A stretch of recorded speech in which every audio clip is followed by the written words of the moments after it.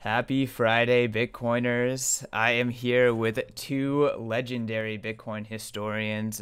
Really excited to be walking through this kind of untold history in Bitcoin. Aaron and Pete Rizzo, you guys just dropped a really lengthy article on Bitcoin Magazine, and we just put out a tweet thread kind of detailing the battle of P2SH. But before we get into it, let's quickly kind of just talk about your guys' history and when you started covering Bitcoin.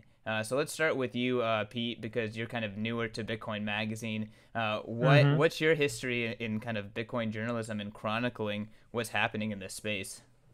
Yeah, sure. Happy to jump in there. So, recently now on the Bitcoin Magazine team as an advisor, super happy to be helping out with Bitcoin 2021.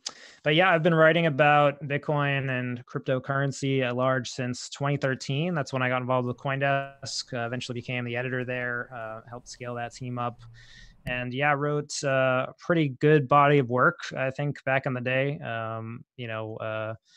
On the industry as it evolved. So yeah, this is definitely me and Aaron taking a walk back and looking at some of the history that predated even us, to just figure out where that fits in the project's history and help us contextualize and understand Bitcoin today. I think, as I wrote in my tweet storm, kind of introducing that I'm with Bitcoin Magazine now as an advisor, that I think it's just super important that we continue to try to understand Bitcoin, right? Like, even though I've been in this space for, 6 or 7 years at this point, I still learn new things about Bitcoin every day. And I think, that's something we should, I think, do a better job of, teaching new people who are coming in. Like, Bitcoin is kind of a lifelong commitment to learning about it. And for me, that hasn't stopped. And I'm not sure it will. So. Yeah, the learning curve never stops, right? And it's always really steep. Aaron, why don't you jump in? Yeah, so out of Wirdum. Been writing about Bitcoin since mid 2013, I think, maybe late 2013. Yeah, did a couple of sort of deep dives on the development of Bitcoin and also prehistory of Bitcoin, Genesis files. And one article that comes to mind is, for example, the history of SegWit. I wrote this article where it's sort of see how SegWit evolved over the years and ultimately became adopted as a soft fork in Bitcoin. And yeah, I think even like Pete said, even before SegWit, even before we were evolved, there were soft forks, and the P2SH one was a big upgrade. It was maybe even the biggest upgrade in Bitcoin's history. I don't know, maybe SegWit doesn't really matter. But it's interesting to see how these big changes to Bitcoin happened. And for us, I think for both Pete and I, this was one of these topics. We knew that there was controversy about it back in the days. We knew that there was almost sort of like a preface, foreshadowing of sort of the block size war, where it became clear that there were different priorities and ideas, and the development community sort of didn't always agree on everything. And it was on my to-do list for a long time to write this history on the P2SH soft fork. And at some point, Pete mentioned to me that he was thinking about doing that as well, and that's how we came with the idea to collaborate on this one.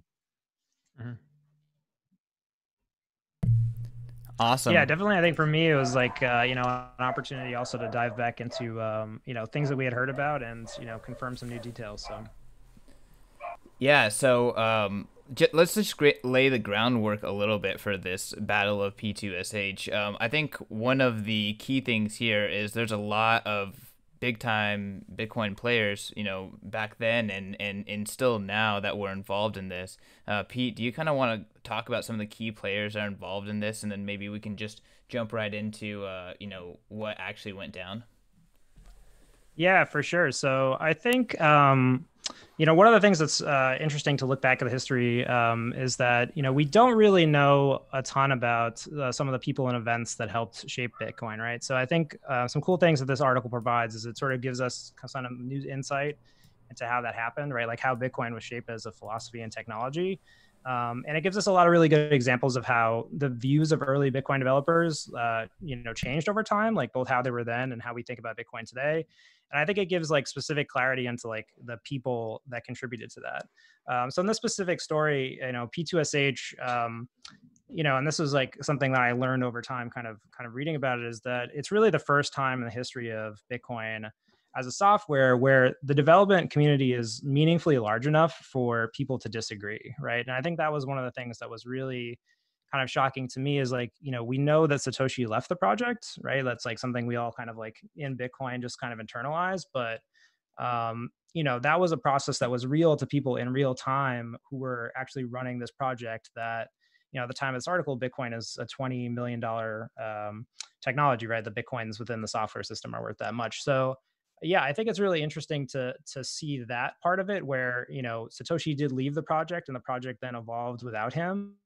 And P2SH, looking back, contextualizing now, I think you can kind of say like this is the first time the development community, really was robust enough to disagree about something, and you really get a lot of interesting like real time reactions to like what they disagreed about. I'm not sure if Aaron, Yeah, if you have and any it's thoughts to not add there. just it's not just that they were big enough, that the community was big enough to disagree, or it's also just the fact that Satoshi wasn't around anymore, which makes it interesting, because at that point the people were still around, and in this case, I say particularly the technical community had to figure out, okay, how do we actually change the protocol? If we want to change the protocol, how do we actually do that? When Satoshi was around, he sort of still had a natural authority in a way over the project. He could make changes, I think, at least much more easily, because he was the founder and everyone sort of recognized that. When he's gone, then how do you continue to evolve the project? Is it the new lead developer that gets to decide this? And if so, was Gavin Andreessen even sort of officially in that position, or are it the miners or Mm, users, or how does this actually work? And this debate became much bigger and crystallized out a lot more later on during the block size debate, but it was already sort of at play in this earlier soft fork. And that's, for example, when soft forks, like the concept of having a miner and forced soft fork, that was basically invented in this context. That's when they came up with this idea that right. Yeah, that's what I think is super fascinating about it, is, this is almost the first kind of pretty serious upgrade to Bitcoin that's made by the community. And they just like we're learning like about a lot of the stuff now that we take for granted, like Aaron just mentioned, like soft forks, hard forks, that distinction. You can even get a pretty cool idea in the article where they're still kind of grappling at this time with this challenge of, this network of like nodes and miners is expanding, and there's all sorts of things that are happening in the real-time network that they don't quite understand so well, and people come to different agreements about like what is happening, right? So I think what you alluded to in your questions was, that this is like a story of people, and we get to see kind of which people contributed to certain philosophies of Bitcoin. You mentioned Gavin Andreessen, who is the successor to Satoshi in taking over the project as the maintainer. A couple other characters that people might be familiar with in the story would be Amir Takai, or Amir Taki, who I think has a couple of really good moments, and Luke Tashir, who as well. I think what's interesting is people likely reading the story, and this was my reaction, are probably going to look back at their commentary on what happened and say, okay, like this is pretty consistent with what I think now, or how I would have reacted knowing what I know now then. And it's interesting to see that a lot of the drama in the story is about these figures being like marginalized, or made to feel that their opinion is irrelevant, or in some ways, they're even asked to kind of leave the project for the views that they put forward. And I think that's super interesting, because it tells us a lot about, again, this group that kind of succeeded after Satoshi, right? Satoshi leaves, we have these new developers, they come to new viewpoints about what's happening. And I think, it invites us to kind of ask some questions about, how these things changed over time and evolved, and using people who I think you can now say, after we've done this research, like contributed some really unique thinking to Bitcoin. yeah, I would add Greg Maxwell to that list for sure. He was very And early on. Thamos probably as well. Yeah. Yeah. Greg Maxwell was very early to recognize that miners don't actually make the rules, and he explained that even back then in like 2011. And he has been very consistent about that, and I would say he's been right about that, even throughout the block size wars, and it became sort of, now I think most people sort of recognize this. And back then it was something new he was having to explain. He found himself having to Yeah. explain it, I'd say. That's a good point. I think the essential, like one of the interesting early dramas in Bitcoin, I think is really highlighted in the story is that, originally under the Satoshi design, everyone running a client was supposed to be a meaningful participant in Bitcoin as a node and miner. Like today, we know that these are kind of two positions within the network, right? Like you run a node, you have a copy of the blockchain, you support the decentralization of Bitcoin, or you're a miner, right? You're running a large scale hardware operation in a data center, probably somewhere. And we really kind of know these two things as separate things. But here you can kind of see that this is a middle time where that's breaking in real time, and people don't know how to react to like what's happening, right? So one of the interesting things with P2SH is that it's a really small change, like overall, like right, we're using this strange word P2SH, but really it's multi-sig addresses were a little longer. They're like twice as long as regular addresses, and this was an attempt to fix that. But in an attempt to fix that small thing, what they really found is that if you were to do that, there's all these second and third or fourth tier ramifications throughout the network, right? If you're going to make that change, well, it's going to break what older clients know potentially, right? They ended up figuring out a way to get older clients to, not fork off the network by doing it, but they had to deal with this fact of they wanted to change Bitcoin in a really, really small way. Then they needed to roll it out to the network. The network needed to adapt to this. And really, just that very small thing sets off this cascade of people who have different philosophies about ethically how that should be, or even just like what's the safest option and the safest route. So you really get like a good kind of snapshot of what the thinking was at the time. And I think, as Aaron alluded to, some people do emerge as being thinkers of the time who we certainly went back and like looked at the raw IRC logs in a lot of cases, the raw Bitcoin talk forums. That I'd invite anybody to look at the citations in this. There's like 40 different citations, and you can really kind of trace the conversations wherever you want. And some of the quotes here, these are really unique quotes that we're presenting, that are kind of based on like a ton of research. And what we can figure out is that, this is kind of the only person we're hearing say this at the time. So you're kind of left with the question of like, are these unique ideas, or does everybody think this, and this is the only one voicing it? And again, it sort of asks us to kind of participate a little bit in like, how do we get this Bitcoin philosophy that we have today? Which I think, and I don't think that should really be challenging that philosophy, right? I think we should want to know more about it and how it came about. So let me just jump in. One of the interesting things about studying the history is that I think a lot of things in Bitcoin's history, and even today, in compared to Bitcoin's future, will have sort of these ripple effects. So this P2SH soft fork is an example of that, where in a way it was a small upgrade, but then fast forward to today, and almost everyone, well, at least I don't know if I don't have the exact stats, but I think maybe half of all outputs are locked into P2SH. I don't know. It could be lower. I'm not sure, but a lot. Like it has this. It carries forward, and and all that's the technical part. But yeah, also maybe the philosophical part. How do you do it? Who has the authority, or who? How do you actually change the protocol that sort of sets a precedent in a way?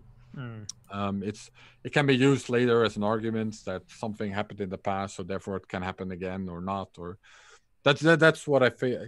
These ripple effects, especially the earlier you go, when it was a smaller community, actually the decisions they made as a small community had a big right. Yeah, I think I'd piggyback on that and say, like, the events of the story really take place in late 2011 to early 2012, so sort of a 6-month period. And there's some kind of interesting takeaways you get from looking at that and understanding P2SH in that context, right? It's the first modern soft fork, right, that you can consider was like activated by miner signaling, which is something that is quite common today. Yeah, well, so kind of, but also kind of not. So I want to jump in really quick. So yeah, sure. Let's lay the groundwork a little bit here. So let's start from Satoshi leaving the project and kind of what happened here. Before we actually went live, Pete, you were saying that you learned a lot about like the turmoil that kind of like happened amongst the group of people that were dealing in Bitcoin when Satoshi left. Can you just talk about that moment, and let's kick it off there and kind of try to tell this story? Yeah, sure. I think so that's not really really part of this story so much, but it does kind of influence it. So you'll see at the beginning, you sort of have to explain who these new group of developers are. And I wouldn't say there really was a turmoil of Satoshi leaving. Like the more that I can actually study that time period, it seems that he slowly stepped back, and it really was Gavin Andreessen, who I think, maybe people who are older in the community, like myself and Aaron, know him very well, but he's kind of sort of forgotten and controversial figure now. Stay-at-home dad guy, Silicon Valley entrepreneur, who ends up being sort of the caretaker of Bitcoin as Satoshi is backing out of the project and he's taking on more responsibilities. And he's really the kind of the person who, when we think about the modern participatory development that we have today, there's a lot of evidence that suggests that he's kind of the person who's behind that. And really the story starts with Gavin kind of taking the helm of that group, right? You can kind of think about it as he's been at home, like, doing this random internet project. The guy he was working with leaves. He's got to build this new team. The team is building over 2011. Bitcoin's hitting $1. Everybody's mining with these like new cards. It's an exciting time. And, he ends up getting this idea in his head that, people are losing money, they're losing Bitcoins, and that's bad. So what can we do about it? And, they find in the Satoshi code, Yeah, there's a way by losing money, to be clear, Pete oh yeah. means literal like thefts, hacks, these kinds of things, where people wake up and their wallet is just emptied. Yeah, yeah. So like, people were losing money, like not from the protocol itself, but they were getting hacked by, people who all of a sudden wanted Bitcoins, right? So, they find this old kind of command in the code that Satoshi had put in there, saying that, here's a multi-sig wallet. You can actually make a wallet that's, sign where, to send a transaction, you have to sign it with multiple keys. But it wasn't standard, right? The protocol didn't recognize it, so they had to do some work to bring it about. So anyway, like, Gavin had this vision of, we want to roll out better technology for users. We want users to feel more safe and secure, and that sort of kind of sets the tone for the story. With his vision that is where Bitcoin should proceed.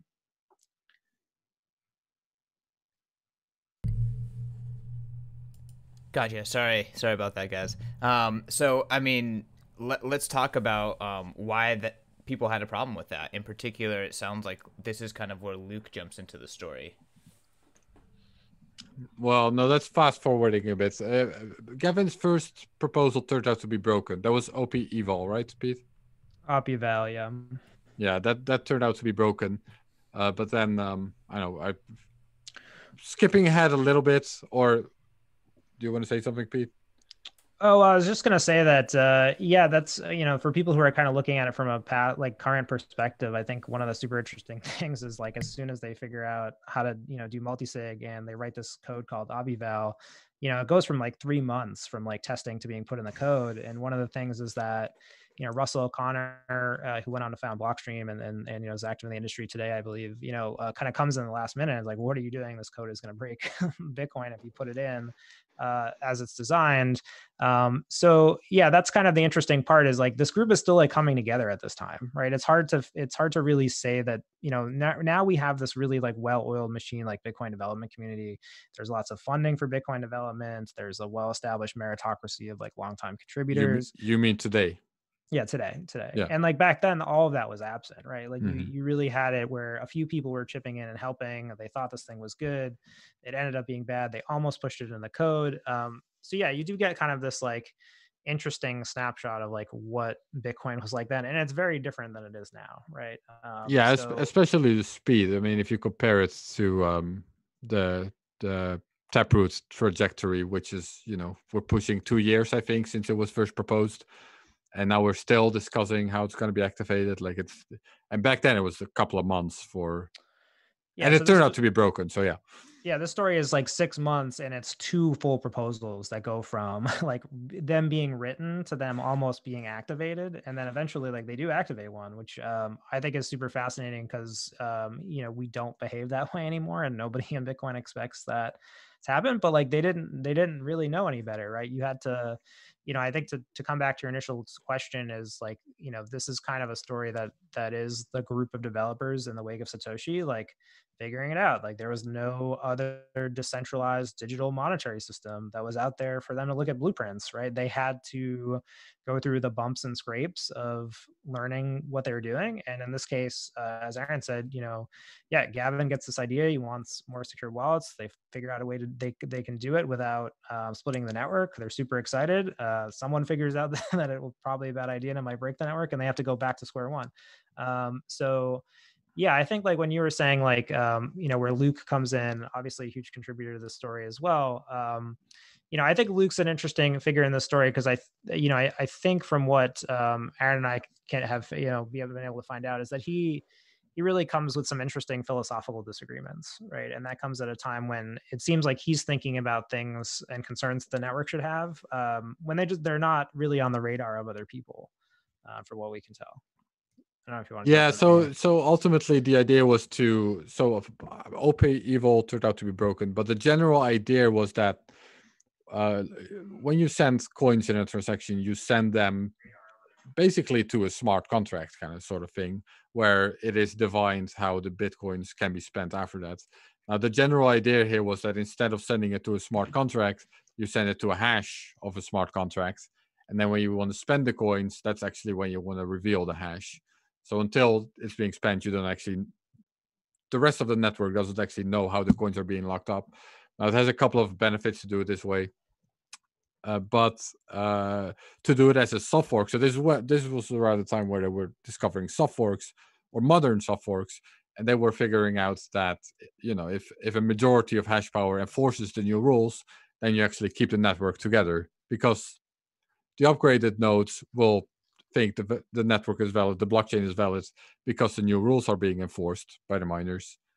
Anyways, the new rules are being enforced, and the non-upgraded nodes, they'll still follow the blockchain because they don't care about the new rules either way. So this is the type of stuff that we're figuring out now. However, the way Gavin and Andreessen, or the way it was proposed to do this to make sure that the old nodes would still be part of the network, was actually by interpreting the output in a sort of unconventional way, in a weird way that works, but it was not really how the Bitcoin protocol was designed or was working up until that point.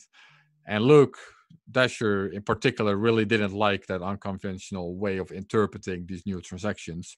He foresaw that would, especially in the long term, could have weird consequences. Or he was just, I would say, maybe he's a little bit of a purist. Like he likes things the way they're supposed to be, and this was not the way it was supposed to be. So he became a big critic of this proposal. And when Gavin at first wasn't really agreeing with the criticism, he didn't think it was a big deal, it was fine either way. And most of the developers sort of felt that way. That's when Luke brought his concerns sort of to the public. He went to Bitcoin Talk and he was starting I don't know, what do you want to call it, Pete? A war? I think it's like consensus building, right? So there's this other like interesting part of the story, which I think Aaron is alluding to, which is kind of like the second half of the story, which is that once you have a preferred way, like say you're a developer within Bitcoin and you want to advocate for something, like how do you do it, right? So I think with Gavin, the interesting part of the story is like he's the maintainer, right? So if he decides he wants to do something, well, he's the maintainer. That's how open source projects worked usually, right? I think Bitcoin ultimately went another way in deciding that there was another process, and this is really you can see the seed of this, right? And you can see why certain individuals fought for the process to be different, right now we have it where anybody in the world can propose things to Bitcoin, and you have to convince everybody in the world then that that they should change because of what you think, right? And I think as Aaron was saying, like Luke going to the public for the first time, right, that other developers like thought this was shocking. Like, why would you like involve the users like in this decision? Like, do they have a role in the decision? So I think like today especially because this particular decision, like to come to the defense of the other developers, would say it was a very technical, nuanced trade-off. And I think the other developers felt like, how's the public gonna tell the difference. It's such a small, minute detail that really only high level experts of the protocol will understand. And I think I sort of understand that too, but yeah, that became a dynamic where Luke wanted to bring it to the public, and then as basically one of the only, maybe the only, I guess the only developer that sort of took Luke's side of the argument there was Amir Taki, Mhm. because Amir Taki had created the Bitcoin improvement process, and he had this. He felt very strongly that Bitcoin changes did need to involve the public. They did need to involve Bitcoin users. Not necessarily, in that case, not necessarily because he disagreed with that particular change, but more as a general concept, and also with an eye on the future. That if in the future the development process would become, corrupted or something, then the users have this sort of empowerment. They're involved with changes, so therefore it can't be corrupted as easily. Yeah, so I think like, if they originally are debating like what type of change they should make, and then the next stage is they're debating like, well, how does it roll out to the network, and like how does it preserve the security of everybody using Bitcoin? Kind of the next meta stage that the argument hits, and this is where it kind of like keeps compounding, is that, well, if people disagree, then like who decides, right? So you end up kind of seeing with P2SH that there's an emergence of the developers as one camp, like the users as one camp, and the miners as another camp, and there's disagreement about like what are the roles of each of those parties in this distributed network. And I think the cool thing about this story and then history in general, and why I think like this work is kind of interesting, is that you can look at the events and you can like see what people said and how people kind of advocated for things, and I think you can, and hopefully if the story is successful, you'll be able to draw like your own opinions about it, right? Which I think is something that's kind of like lacking when we look back at Bitcoin a little bit. And certainly I felt that way with the story, like, when we started it, right? P2SH was something that like Aaron and I had heard about it. We were told about it in a certain way.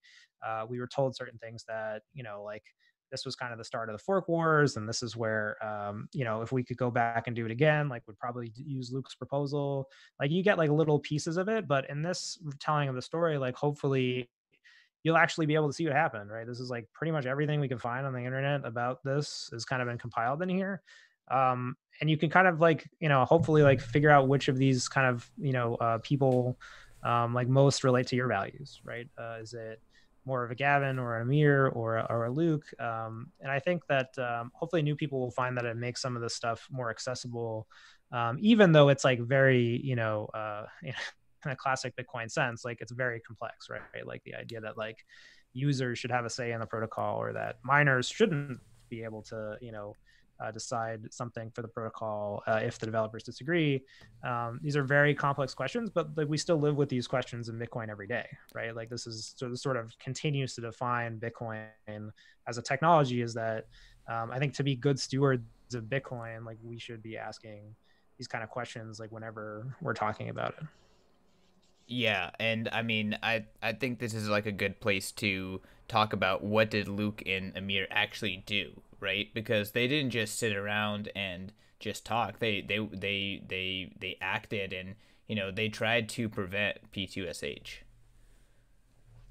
Yeah, well, to be clear, P2SH is, and we explained this in the article, it's more of a family of proposals. And in a way, it's just a concept of how to do things. But in practice, when we say P2SH, we mean the specific proposal that was ultimately adopted. But yeah, Luke made a alternative P2SH proposal. Um, what's it called again, Pete? Yeah, What do we refer? CHV, check Oh yeah, hash CHV. verify. Yeah. Exactly. Yeah. So that it did something similar. It just did it on a not in this unconventional way. Now, after that, when he proposed this, Amir wrote a blog post explaining what the two proposals were, explaining the difference. He wanted to get users involved. He wanted the community to understand what the choices were. And as one of the sort of controversial things, he presented it as a vote, and to be specific, as a miner vote. So a hash power vote. So miners could vote on which proposal they liked, which was sort of, there was some truth to it in a way, but not because you need a majority of hash power for a soft fork. But the way developers, or at least someone like Greg Maxwell, originally intended that was more as a practical thing. That's Right. how you can do a soft fork safely. It was never meant to be like a political vote on preference for miners. That was never really the idea. So that's where that sort of debate started. Like, is this, do miners actually have a vote in this way or not? And if not, then who does? Is it developers or the stuff Pete was just explaining? But yeah, so that's sort of, in a way, I would say in practice, it sort of did turn into a little bit of a miner vote where miners were signaling their preference and people were, at least some were sort of Yeah, if there accepting was a it as. new, I was gonna say like the other character in the story that we were able to identify and got developed is this one miner who I had never really heard of before, and I would actually say that if you're going to consider me and Aaron like historians, then I would consider this guy Tycho is his name as like a pretty significant player in developing some of Bitcoin's philosophies. So we were mentioning that the central debate then becomes like, should miners like actually enforce this upgrade, and like should they decide if Luke and Gavin are disagreeing? And Gavin and Luke go to Tycho, who's one of the major miners at the time. I think he controls like 30% of hash power, and they're like, hey, like you should decide like which one do you think, like who's right? And he's like, I'm not doing that. Like why would I ever do that? Like I'm a miner, like I'm here to like process blocks, like you can figure it out. Like I'm not going to tie break like your personal disagreement. And I think that's super cool because again, and like then, and then he was getting heat for that. So there you see that yeah. there was this big disagreement on who actually got to decide. That some people actually Well, were getting mad at him for not wanting to decide. yeah, and I think that's what's cool, right? So you get to look at this individual who like emerged in Bitcoin's history at like a specific time, and like a couple developers at the time like asked him a question that was like pretty significant. Like, right? I imagine if he had said like, "Oh, I'm just yeah, sure, I'll decide. Like, I'll just adopt like upgrade and like miners should do that," like maybe we end up with living in a version of Bitcoin history where that's more accepted, right? But he doesn't do that, and to have the moral like understanding and like the intellectual like choice, it just showed a lot of foresight on his part. And I think that's something that I got from him as like a character, or like in writing that person. And again, I don't know if it's a him or a her, I don't know anything about the person, but um miners back then, like they seemed like they were really informed about Bitcoin, right? Like almost to the extent the developers were. And certainly this Tycho character is like a person who's a very meaningful participant in this debate. But again, yeah, he's somebody who you would look back now and you would go, oh yeah, like that person understood Bitcoin like as we know it now, and like he made the right choice. Like the world sort of asked him to like maybe do something stupid, and he responded by like just being a good steward of Bitcoin. And I thought he was super cool. And the whole story, I do think though, it's one of the things that it really gets across that I've kind of struggled to impart to people just writing about Bitcoin generally, is that Bitcoin is very complex, and like minor like disagreements, like, and I mean minor is like very small, not minor as in minors, is like small disagreements, like Bitcoin is a very well thought out like technology. It's a very well thought out philosophy. And this kind of traces back some of those decisions like to some of their earliest times, right? um, so there's a nice quote in the article that I think from the people who read early seem to like it, where Luke says if you want a monarchical currency, like you should just use the Fed's USD, right? Like and you can kind of like go back to these moments and see that like, oh, that's like pretty formative. Like he's like one of the only people at the time who were talking about Bitcoin as like an alternative to the dollar, but like contextualizing in that way. So I think that's super cool as well, right? You can see that Bitcoin is this huge system that we all participate in, and then it really is kind of if you impart an idea and that idea is strong, like that idea will live on, like even if it faces like extreme pressure to change. And I think the story does a good job of that, or at least I think so. So where do you guys want to take this? Do you kind of want to tell the details about like how P2SH eventually got activated, or do we, what do you guys think?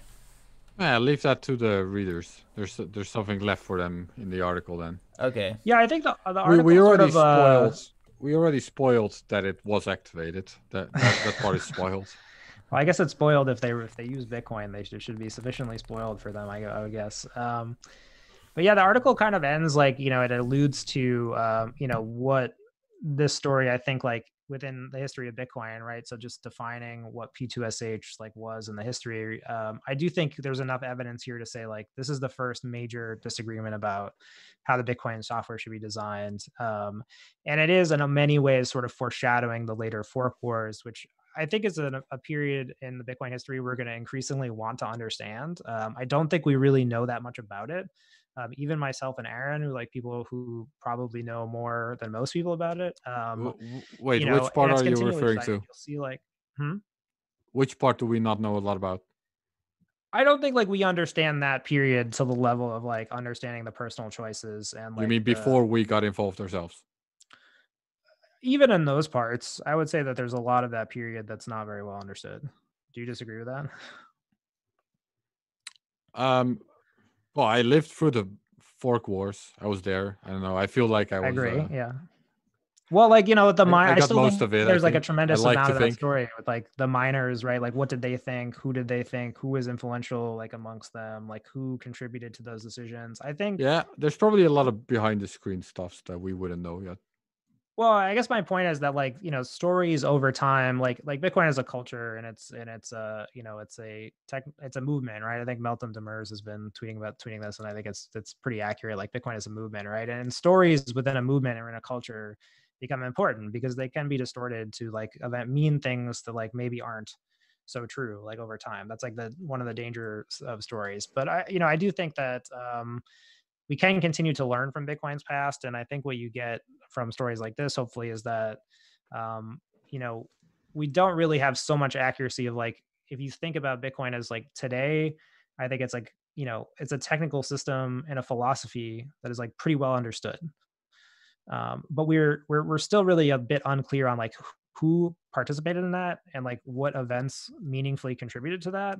I think we know this instinctively. Like you can think about the pervasive like Bitcoin core is evil or Blockstream is evil type memes, and I think some of this stuff lives on because it's opaque, right? Like the past events of Bitcoin aren't um explained as well as like they could have been, and they're not. So again, like hopefully like what I think you get from the story, and like the thing that excites me about continuing like work in this direction is I think people should be able to see that there's nothing to hide in Bitcoin. I don't think we have anything to hide. I think our choices were mostly pretty good, but I think in opening up Bitcoin to new users, especially people who are maybe more intellectually minded, I think we want to show the work of no, like these choices we made, they're a product of like extreme stress, like extreme thinking, like people around the world, like literally debating this until they like grown men are crying, right? Like there's a different level of like something being intense, right? Like you care about basketball or you care about your country or golf, but like again, like me and Aaron have seen grown men cry like over Bitcoin, right? Like it's something that you can't like as a human, um you know I could read a meme or a tweet, but like there's nothing that's going to show you that, right? Like there's that. That's what Bitcoin means to people, and I don't know. I think like that's the kind of story that I want to tell because I think that you look at the other cryptocurrencies today. I don't even know how much they really disagree with Bitcoin. Like I don't know how much they know about it to even really disagree with it. I don't. I think in many ways, like Bitcoin's past and its like technical decisions are like so opaque that like I don't actually even know if like you could meaningfully continue in a different direction from Bitcoin. Like if you like were presented all the facts about like what actually occurred with like Bitcoin's design. Just to close it out, if you two could pick a handful of individuals, one, two, three, that you thought throughout this process understood or were on the level of our kind of like understanding of Bitcoin now, the common consensus of like Bitcoin governance, the value of Bitcoin, all that kind of stuff, who would those Yeah, individuals be? that's super easy. Do you want to go first, Aaron, or should I? Let's go there. Well, if I'm being honest, I'm not a huge fan of these kinds of lists, mostly because you might leave people out. Mm. But I already mentioned Greg Maxwell, who was very early to recognize that the role of miners was limited and very consistent, and I think right about that. So I know I'll just leave it. So now I'm definitely leaving. Now I'm leaving out even more people because I'm just naming one. But I guess the other person I would add to that, if we're only gonna name one, is I think Thamos is like someone I'm really interested to like learn more about and kind of like explore like his contributions to Bitcoin. I think that certainly going back in this piece, like the starkness with which some of like his quotes and Maxwell's quotes stand out is that they understood Bitcoin on like very similar to how we understand it today at a time when not many people understood it that way. So let's just take that kind of like in a box.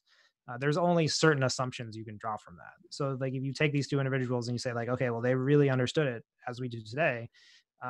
My assumption would be like that they had a really big role in contributing to that.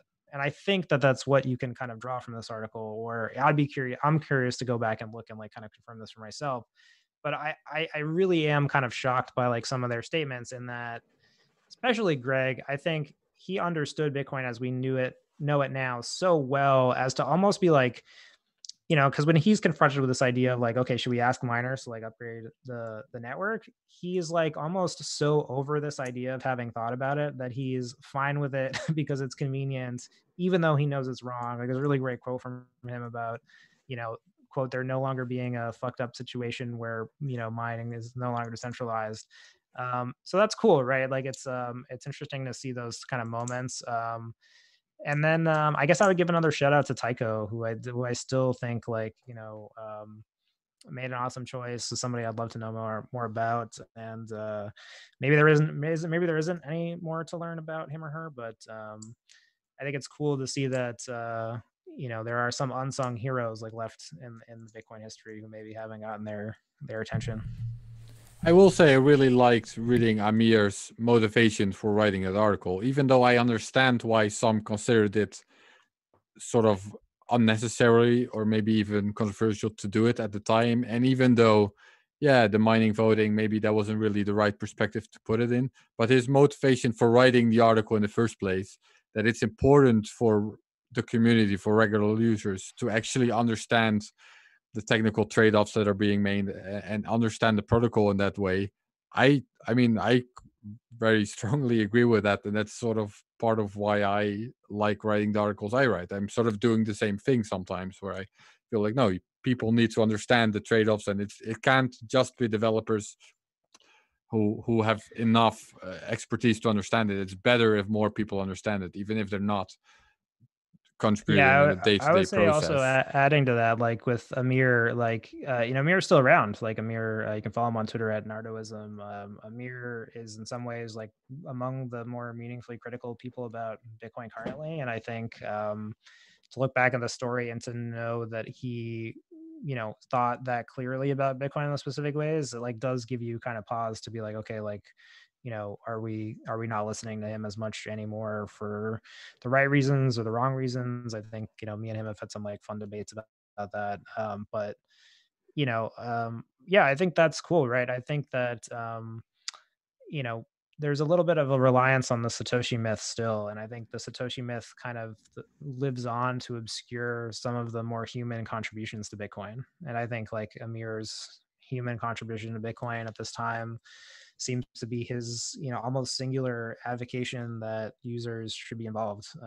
And I don't know, I think you can look at the article two ways, right? You can kind of say, is that important? Like, did this matter? Or if we remove this person from history, would things have been different? And you get to ask yourself that question. I don't know. I don't think there is I think me and Aaron have differed on this on a number of like specific instances. Like, I don't think there's a right answer. But I don't know. Like history is, it's kind of this is how history happens over time, right? If Archduke Ferdinand like doesn't get assassinated, like there's no World War I, right? Like there's history comes down to like specific people and moments sometimes, and maybe Bitcoin does also. Like even though it's likely that we're going to live in time periods in the future where Bitcoin is so large that like none of us can really change it or have a meaningful impact on it. Maybe. Yeah, I guess well, hey, you asked for three names, so I might as well name a third one by now. okay. Then, so it's interesting to see that Luke, his alternative proposal, he wasn't. I think the main problem, and this is also sort of shown in the articles, that the way he was advocating for the alternative was not very popular. But in retrospect, I think most developers, or at least the ones I spoke with, that I spoke about them. Wait, that I spoke with about it. Yeah. I think you can pick one of those. um, in retrospect, I think most sort of agree that actually his proposal was a bit better. Looking back, maybe that was actually the way to go. So that's sort of interesting. Yeah, I would agree, and I think that's like the cool thing about hindsight, right? Is like our opinions about things in the past like change over time, right? And I think, um, you know, in that case, like, history did unfold a certain way, and then the past to like the future corrected it, right? Like Luke was like, if you think, so I guess you have to ask yourself if you think there's like an abstract perfect Bitcoin philosophy, right? And like like in the future, like a mistake was made and then it was adjusted, right? Like now we can consider this as being like the preferred proposal. It's not what actually ended up in Bitcoin, for a lot of reasons. Like the development cycle wasn't as mature, it wasn't as robust, and the thinking around it wasn't as robust. So, I think like this kind of stuff for me, often recently I think I've like, these stories that you kind of hear in Bitcoin, I think we have to keep some of them around, because I think they are helpful to, Yes. like new people, like even the idea, and like we haven't talked a lot about him, is like Gavin Andresen in the story. Like Gavin is like a largely forgotten figure and I would say a pretty maligned figure, but even in the story there's a lot, I think, where I think that Gavin was pretty reasonable, right? Like there's a lot of like things that he contributed to the project. And I thought it was cool. One moment like that I'll share is like where you get to see Greg Maxwell and Peter Woolley react to Gavin's proposal of like how to do the soft fork. And like Greg Maxwell was like, wow, like I didn't even think that you could make an update to Bitcoin without, creating a fork. But, he's just so like awed by that, right? Like there was possible for even someone like that to contribute, right? Like someone who today we might not think of him like so highly, but he did also give like great contributions to Bitcoin, and we have to live with the fact that maybe he's not as much of a villain, like, or he's a more kind of complex character, right? These are like complex people, and we don't need heroes and villains, but we should understand what people are did, and not that's good the with thing. nuance, Pete. People are not good with nuance, and I'm sorry to interrupt you, but I think we're getting close to the time, so I think there's a good spot for both, plugs for what you guys are doing now and where people can find you, as well as I think a moment for last word. So, Pete, let's go right back to you. Here's your last word, man. You just want me to pick like one word, or No. yeah, no, I like super excited to like be helping out Bitcoin Magazine. It was awesome to write this article with Aaron. We have been in a lot of the same places and a lot of the written a lot of the same articles over the years, so it was cool to collaborate. And yeah, for myself, I left journalism in like full-time capacity last year, and I was really kind of disenfranchised with the process. Like I didn't know if I was really contributing anything to Bitcoin, and I really kind of had to take a long look at that. And I guess I would hope that people think that this contributes, right, and that this direction of this work could contribute more in the future. So I'm excited about that. I'm excited to talk to people about it, right? There's a lot of people, I think, who have perspectives on the things that happen in Bitcoin, and I think before we all perish and leave leave the world behind, we should probably leave these behind for people to figure out what we did. So Love that. I'll end with that like reminder of everyone's mortality. That's like really depressing. No, but I love that though, and Aaron, let's jump over to you. I know you are doing a lot to illuminate all of this kind of stuff, so potentially the most out of someone specifically for Bitcoin. Yeah, maybe. Yeah, it was cool to write something with Pete. We've known each other for years. Never collaborated in this way, so that was fun. Also discussing Bitcoin and Bitcoin's history. People can find me. That was the other thing you wanted me to mention, right? So people can find me on Bitcoin Magazine. That's where my articles are still posted. Twitter at Aaron Van W. I have a podcast with Sjors Provost, which is the Van Wirdum Sjorsnado, which you can find in your podcast app.